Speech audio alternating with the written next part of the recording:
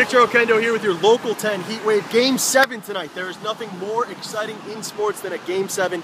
Everything is on the line for the Heat and the Pacers. Tip time for tonight's game is at 8:30. Luckily for the Heat, they play hard in the regular season, so they have home court advantage for this one. This series has been tough. Back and forth.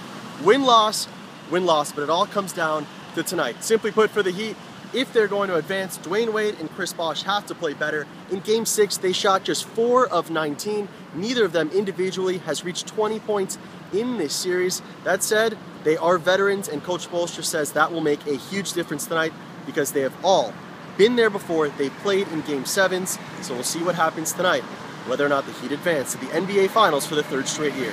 And that is your Daily Heatwave.